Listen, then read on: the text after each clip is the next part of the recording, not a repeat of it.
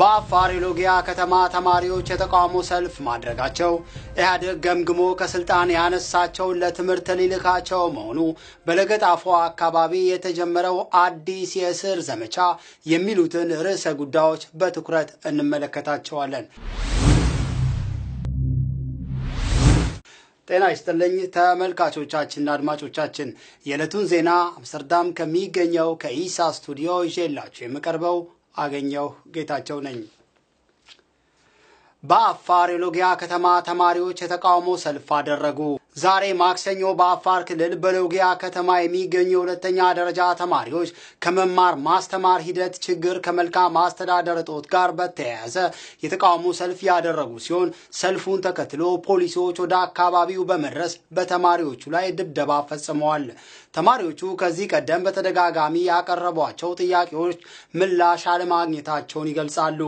አካባቢው በወታደሮችና በልዩ ኃይል አባላት እየተጠበቀ መሆኑንም የደረሰን መረጃ ያመለክታል።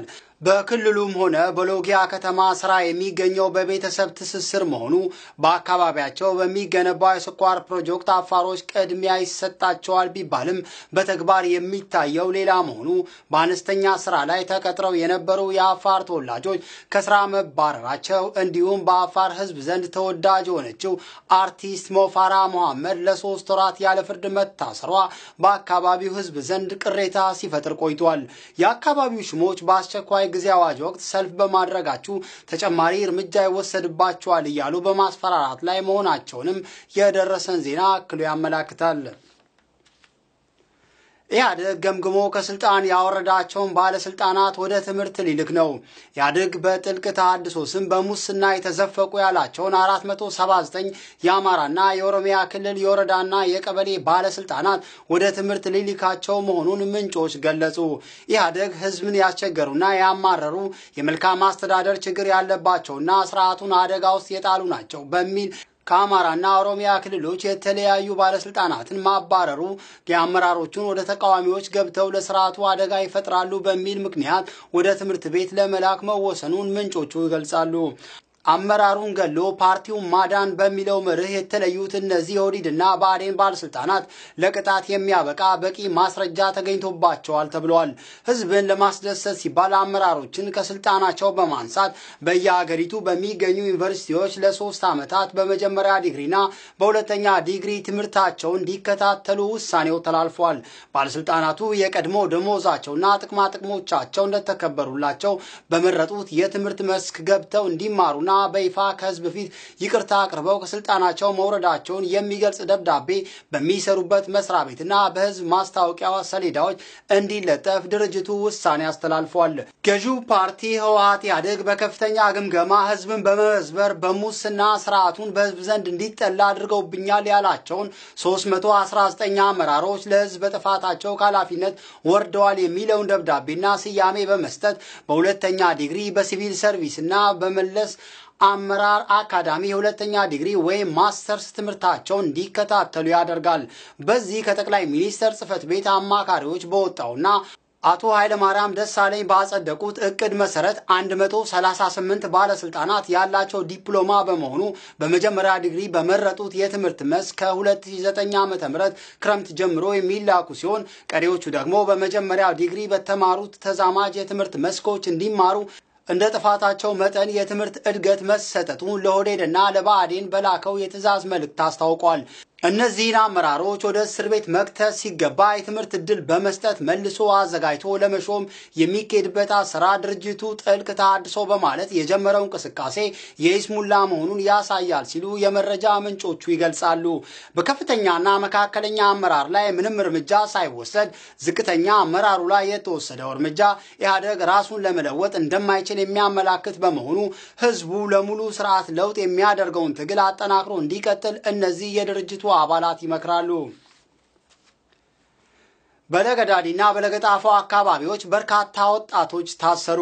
የአካባቢው ምንጮች እንደገለጹ ትናንትና ሰኞ ጀምሮ ወታደሮች በአዲስ አበባ ዙሪያ በሚገኙ ለገጣፎ ለገዳዲና ሌሎችም አካባቢዎች በርካታ ወጣቶች ታፍሰው ወደ እስር ቤት ተወስደዋል። በኢሬቻ በዓል ወቅት ወረቀት ሲበትኑ የነበሩትን አጋልጡ እየተባሉ የአካባቢው ሰዎች ስቃይ ሲደርስባቸው ቆይተዋል።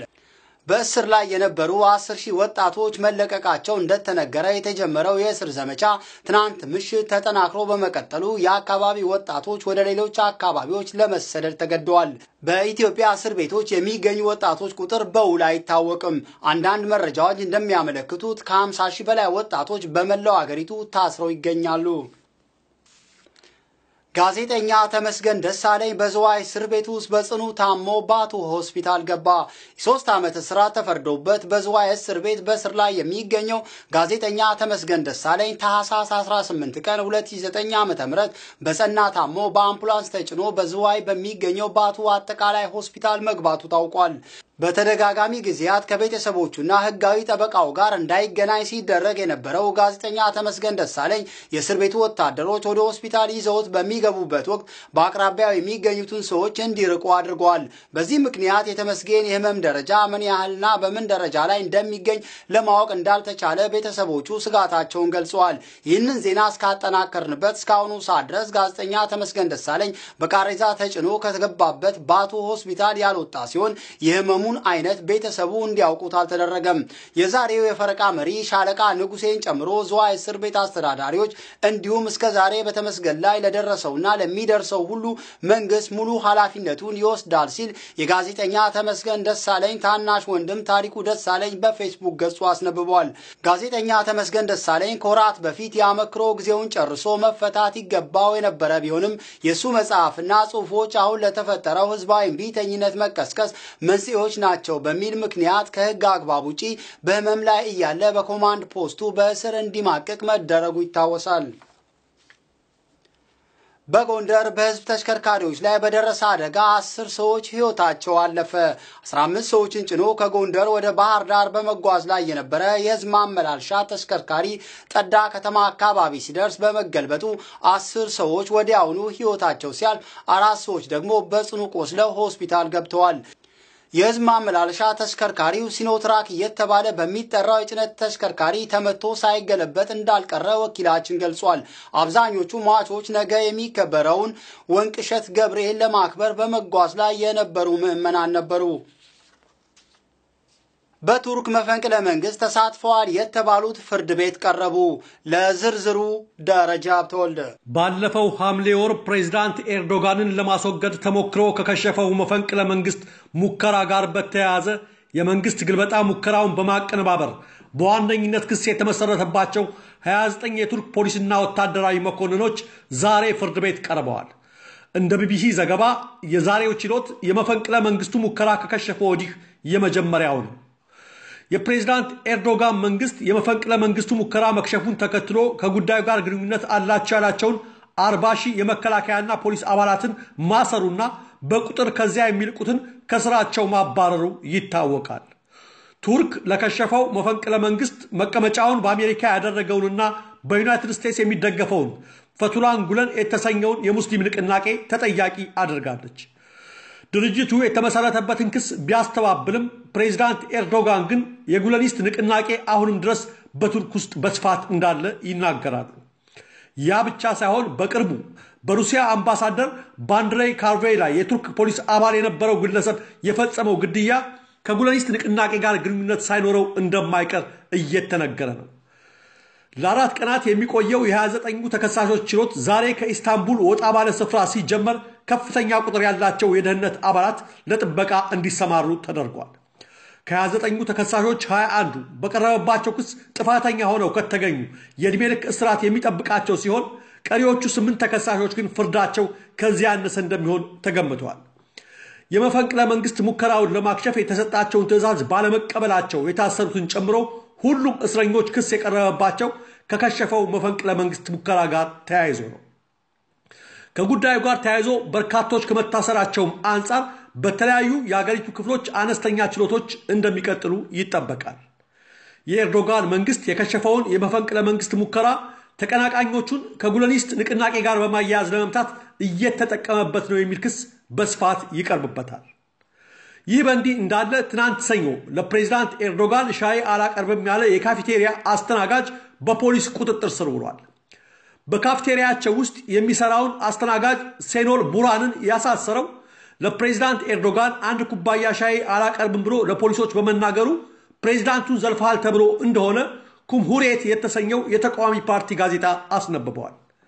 እንደ ተርኪሽ ዴይሊ ዘገባ ነገሩ የተከሰተው አስተናጋጁ ኢስታንቡል በሚገኘው የጋዜጣው ዋና ቢሮ ስራው እየሰራ ሳለ ፕሬዝዳንት ኤርዶጋን ንግግር ለማድረግ ወደ አካባቢው ሲያመሩ መንገዶች ይዘጋጋሉ። በዚህን ጊዜ አስተናጋጁ ቡራን ፖሊሶች ፊት በንዴት ለዚያ ሰውዬ አንድ ኩባያ ሻይ እንኳን አላስተናግደውም በማለት ይናገራል ወደ ኤርዶጋን በማመላከት። በዚህም ምክንያት ፕሬዝዳንቱን ዘልፈሃል ተብሎ ወዲያውኑ ለስር ተዳርጓል። በየዕለቱ የሚታተመውና የተቃዋሚዎች ልሳን የሆነው የኩምሁሪየት ጋዜጣ ዋና አዘጋጅን ጨምሮ ሌሎች በርካታ የጋዜጣው ሰራተኞች መቀመጫውን በዩናይትድ ስቴትስ ካደረገውና የአንካራውን መንግስት ለመገልበጥ የተደረገውን ሙከራ አቀናብሯል የሚል ክስ ከሚቀርብበት ከፈትጉዳን ጉዳን ንቅናቄ ጋር ግንኙነት አላችሁ ተብለው ባለፈው ጥቅምት ወር ታስረው እንደነበር ይታወሳል። ለኢትዮጵያ ሳተላይት ቴሌቪዥንና ራዲዮ ለተጠናቀረው ዘገባ ደረጀ ሀብተወልድ ነኝ። ተመልካቾቻችንና አድማጮቻችን የዕለቱ ዜናዎቻችን የእስካሁኖቹ ነበሩ። ከቀሪ የኢሳት ዝግጅቶች ጋር መልካም ቆይታ